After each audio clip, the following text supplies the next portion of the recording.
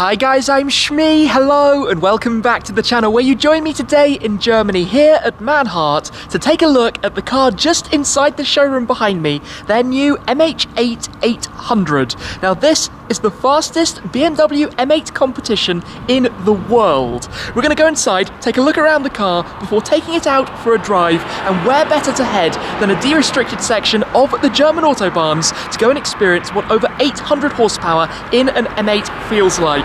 Let's head straight on in then and go check out the Manhart MH8 800. Come on in then to the showroom here at Manhart, where we will take a look around at this awesome lineup, but we are here to see this, the new MH8 800 based on the M8. Now on a previous visit, I did take that car out for a drive, the MH8 600 based on BMW's M850i, but this is now Manhart working their magic on the M8 competition, and it boasts some quite frankly insane performance numbers, which we will go through in just a second. When we get back, I'll show you around the showroom in more detail, because we do have here the M4 DTM Champion Edition, we've got an E30 M3, we've got the likes of the Supra with 450 horsepower, the Golf R, the M6 Grand Coupe with 700 horsepower, the X3, the M850, and of course the M8 Competition.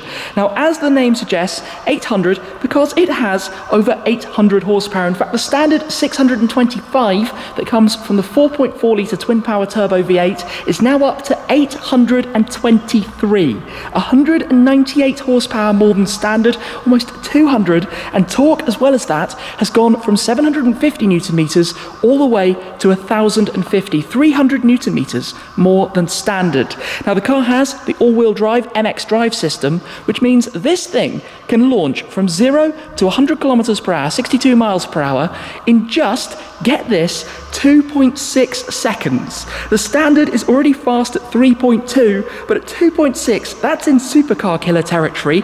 It will then go 100 kilometers an hour up to 200 kilometers an hour, 124 miles per hour in just 5.5. This thing boasts insane numbers. Now visually, to go through some of the other changes we can see, it's wearing Manhart's traditional launch livery, the decorative black and gold. We've also got some new carbon fiber parts. So for example, down here at the front grille, we've got this new carbon insert reminiscent of the M2 Competition.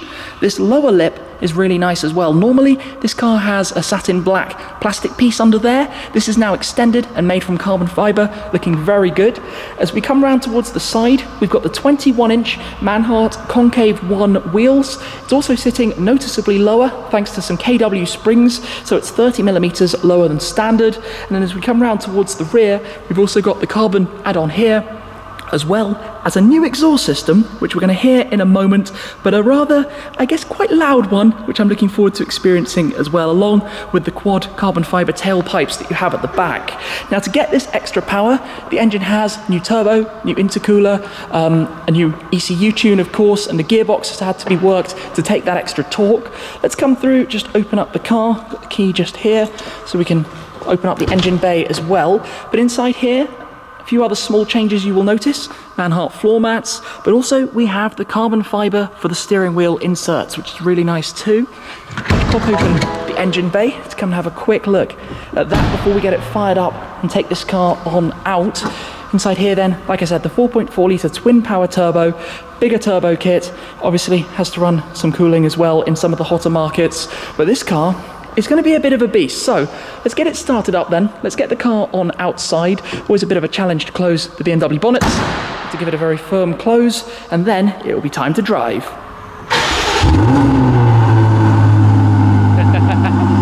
Well, that makes quite a sound. It rumbles away. We'll get the car pulled on outside, and then I'll hop on board. Listen to that. And then head on out.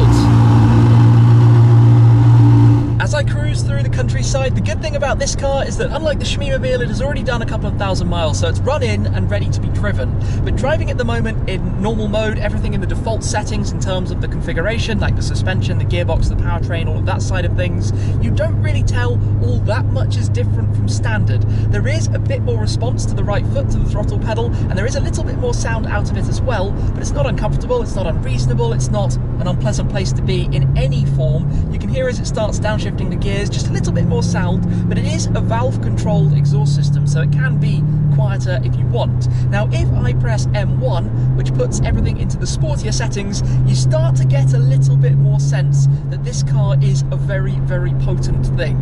If you then go into M2, which involves pressing it twice because you need to confirm it, goes manual on the gearbox, and start to just drop down a few gears, you definitely get a little bit of a sense that this car is something rather insane. In fact, when you do put your foot down on the throttle pedal, there is so much torque that in any gear it just picks up and flies into the distance. It is really very, very fast. We will of course experience more of that onto the Autobahns in a moment, but just to go down through some gears, haven't quite worked out when it decides to make which particular sounds. Let's go back into M1 just for the time being, take it a little bit more easily. Obviously there's a lot of sound deadening in here, so it's not crazy loud when you're inside the car. It's actually pretty reasonable and pleasant, to be honest. And then when we get to the edge of the little village and we can start to put the foot down, in fact let's go back into M2 and drop some gears to get ready. When we get back into the countryside speed limits, yep, big bang out of it, foot down. Oh my goodness, oh my goodness. It's really ridiculously fast. But it's fast and still somehow so comfortable because it's an M8 and it offers, you know, this really nice seating position, loads of great tech, everything that the M8 has, just with this rather insane soundtrack and level of performance, which is just, well, on a different, you know, different category to standard. One thing I have noticed is if you kind of go up and down the rev a little bit, you do start to get some of those really big bangs. Unfortunately, we're going about half the speed limit at the moment, so I can't show too much. But when we do get out onto an open stretch, this is going, yeah, there we go. This is going to be quite something. Here's a demonstration in fourth gear, foot on the throttle, lift off, and you get a bang out of the back of it. Same again as we come round out of the corner, foot on the throttle, lift off, bang. It's a little bit predictable maybe, but it's quite entertaining nonetheless. And you know, cars like this, they're supposed to be entertaining, right? And then the other thing is that you can make it so gentle and civilized if you should prefer. I like how M2 is set up in this car because I always like that really sporty driving feel, but with suspension in its most compliant mode, in the softest mode, because normally you don't have roads that are quite as perfectly smooth as we do out here. Anyway, it's not too far to go to the Autobahn stretch that I'm intending to head to for the moment, where we will get to experience more of this. First gear is very, very twitchy. I will say that. Obviously there's a lot of power under your right foot and you're aware of it. Yeah, it's when you keep going through the gears, like third gear feels like even more power comes in, and that's where it packs the biggest punch. After quite a bit of traffic, we are finally joining a stretch of the Autobahn, which I believe to be de-restricted, so we will head on out. At the moment everything is back into full kind of normal mode, normal settings, but even in here, you just feel a bit of that torque, a bit of the kick from behind. Yeah, I mean, even in sixth gear, it's just picking up remarkably fast. And we're up to 250 kilometers per hour already. Just like a walk in the park. Absolute walk in the park. This is kind of crazy smooth and easy in this car. And yes, okay, you hear a bit of wind noise from the outside, but it rides at these kind of speeds. And this is what a car like the M8 does so very, very well. It's amazing how relaxed you can be at such a fast speed in a car like this. If I go into M1 as well, make everything a little bit sportier. In fact, I might go manual on the shifter as well. Let's just use some of the paddles for this. I guess the exhaust will warm up a little bit as well. Yeah, I know this thing's going to be really, really quick if I went foot completely flat. Obviously so far it's just a bit of a cruise. Yeah, as it opens in front, the foot goes down even around the corner. This is silly fast. It's 250 again almost, just like that. It's incredible. Obviously the Autobahn is quite busy, but I think we should be able to find an emptier stretch. You almost feel them. When the exhaust does those backfires, you feel the whole car shake just a little bit. The way it picks up power and speed, it's crazy. It's genuinely crazy because it's pretty undramatic for what it's doing. I mean, even going back onto the brakes, obviously we've got the carbon ceramics, and Manhart can do a brake upgrade if needed. Not that the carbon ceramics that you can get on the M8 are bad by any stretch of the imagination, but just kick down, straight on the power. It almost makes you a little bit dizzy. That was basically 100 to 200. Like, I mean, I think it could even be quicker than 5.5 seconds. Back onto the kick down. 170, 180, 190, 200, 210. Watch out for the car. Just endless, effortless power.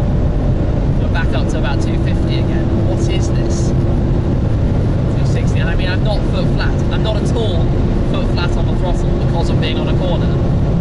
But it's just a gentle cruise. There aren't many cars that can maintain this speed this comfortably.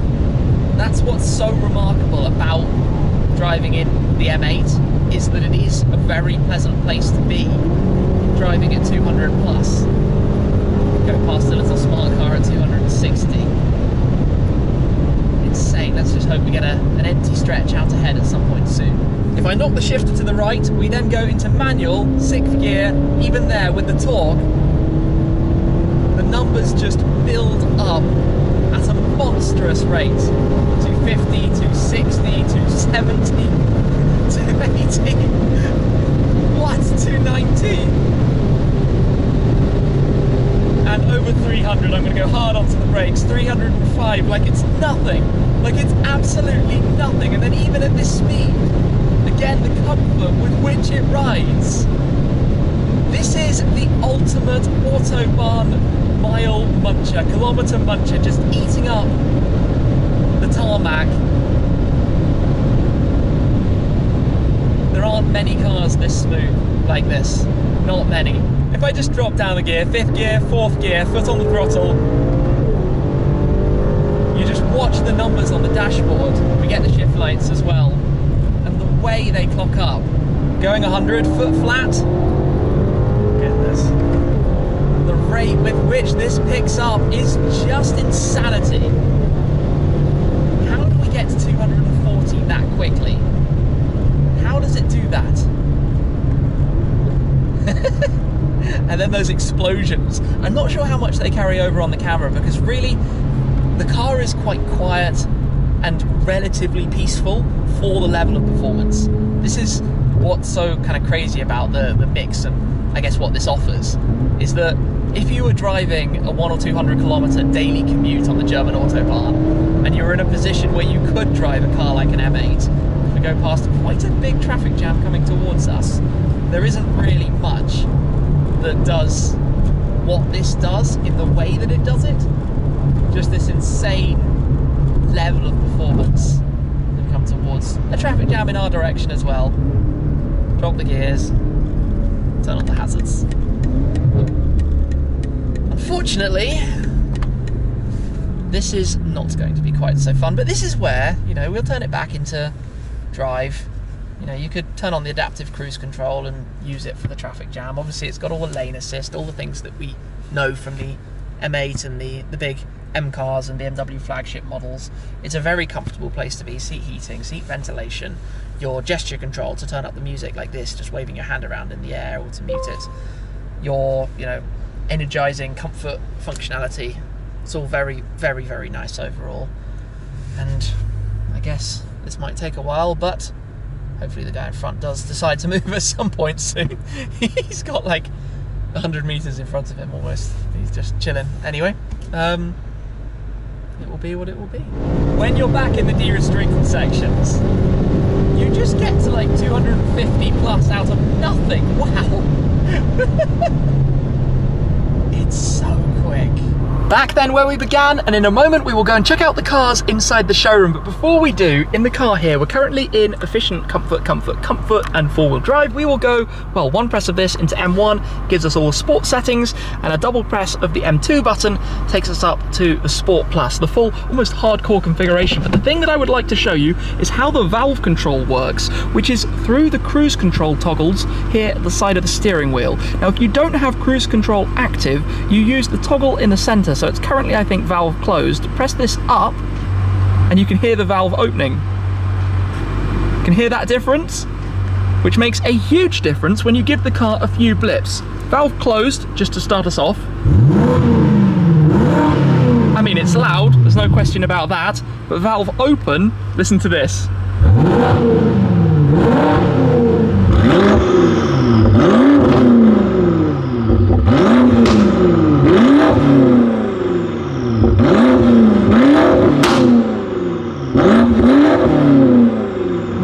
The sound that this car makes, of course you can make it quieter, you can close the exhaust valves should you prefer, but when they're open, those cracks that you get, particularly bouncing off the building just around us here, it's so loud.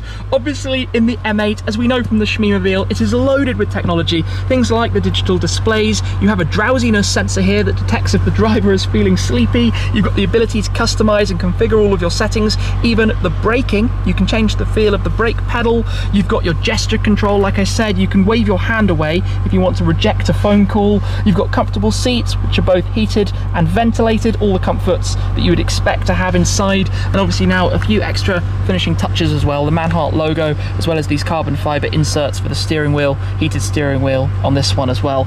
Really nice. And your assist systems for parking and reversing and everything that this car offers. For the time being though, let's switch it off. The steering wheel lifts up to climb on out, and we will go inside and take a quick look at the cars that are here inside the showroom.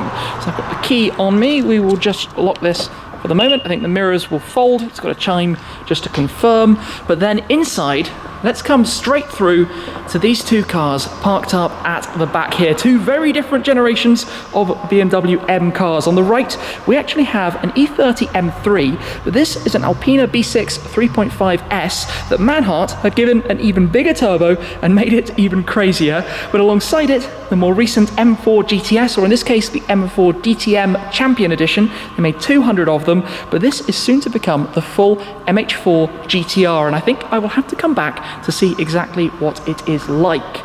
We also have here though, if we come through, the new Supra, in this case with 450 horsepower, a few changes you can see with the new lip. They've given it a new set of wheels as well as the design pack in the satin grey and red, but 450 horsepower up from the standard 340. And then next to it we have the Golf R, or in this case the RS 450, again 450 horsepower on the Golf R, four-wheel drive, hot hatch. That thing must be blisteringly fast. And then next to it, the MH6 700, the 700 horsepower M6 Grand Coupe. You can see the full carbon fiber bonnet on this one looking very mean. And then we have the MH X3 600 horsepower, the X3M, and we have the MH8 600, the 600 horsepower M850i. A very nice range of different cars. And of course, I've been out here a few times over the years and filmed a number of different projects that Manhart have completed and worked on. But this, when it comes to Autobahn driving, this is just a different category. It is so comfortable at high speed. It has those dual characteristics, that loud, shouty, snappy sound that we've heard if you want to be that kind of style of driving, but it also has an effortless power when you're going at pretty decent speed. And like I said, it was very busy today. Being out on the Autobahns, I didn't think it would be quite that busy, to be honest, but we got one opportunity to break through the 300. This car did it so quickly and so easily. You'd have no qualms driving at 300 for hours, to be honest, in here, apart from the fact that you'll need to be making regular visits to the fuel station. But it just does it in a way that not many other cars do. You can drive that speed in a supercar, obviously, very easily, but you get out of the other end tired, adrenaline just buzzing, basically. And this, you'd get out the other end and you just go for a wander, you know, you just feel completely chilled and calm. And the numbers, you know, 240, 250, 260, 270, 280, the way it builds up through them, pretty spectacular. So I've quite enjoyed driving this car today. Eye-opening levels of power, the most powerful BMW M8 Competition. So a big thanks to Manhart for the opportunity. I hope you've enjoyed coming along for the experience as well, to see what it was all about. But I think that's going to be it for this time. Thank you very much for watching, guys. Hope you've enjoyed it. I'll see you again very soon. Cheers.